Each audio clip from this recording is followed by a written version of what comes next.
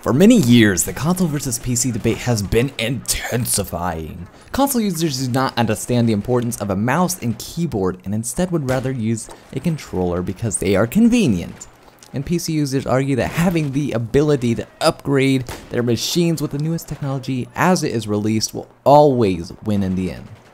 So I'm here to give you 5 reasons why console is better than PC. Let's begin. First point I want to make is that it is no secret that PCs are able to be upgraded, as I said, whenever the better parts are released. However, with the console, you do not need to worry about all the frequent, expensive upgrades required of a PC to remain non-obsolete. I mean, let's really think about it. The Sony PlayStation 3 was released November 17th, 2006 in the United States and lasted us a whole 7 years before having to be upgraded to the PlayStation 4.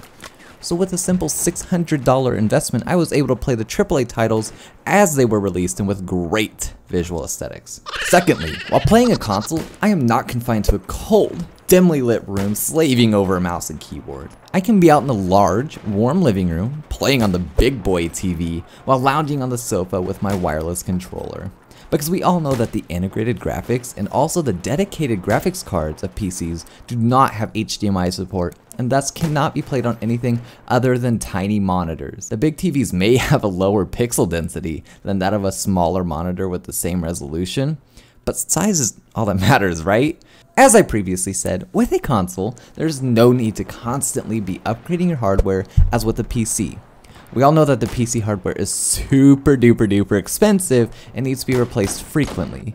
Also, it is so hard and confusing to put a PC together by yourself. I mean, there are literally no tutorials on YouTube that easily explain how to plug in that huge 24-pin connector from the power supply to the motherboard. And also, it isn't like everything can only go in one way.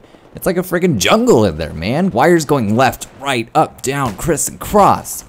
So having the pre-built, pre-packaged convenience of a console is a winner in my eyes. Now with all physical aspects of the consoles and PCs set aside, let's talk about the users of these machines.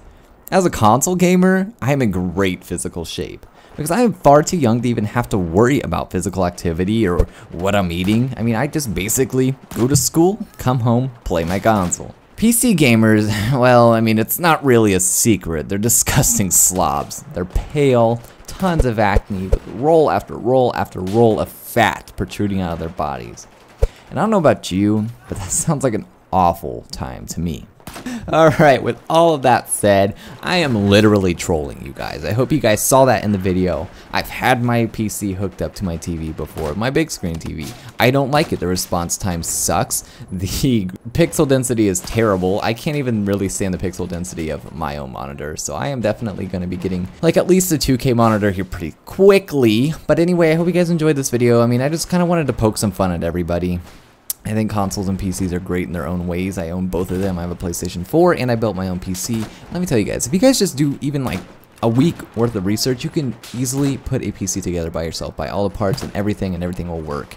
I mean, literally so many videos on YouTube that do such a great job of explaining how to do it. And on top of that, there's really only one way you can do it because everything is built with that in mind. You can't put something in backwards. Yeah, you could screw up your CPU by bending all the chips or whatever, the little nipples on them, but it's really kind of hard to do. I don't know. I've never done it, but I've only built one PC. So I hope you guys enjoyed.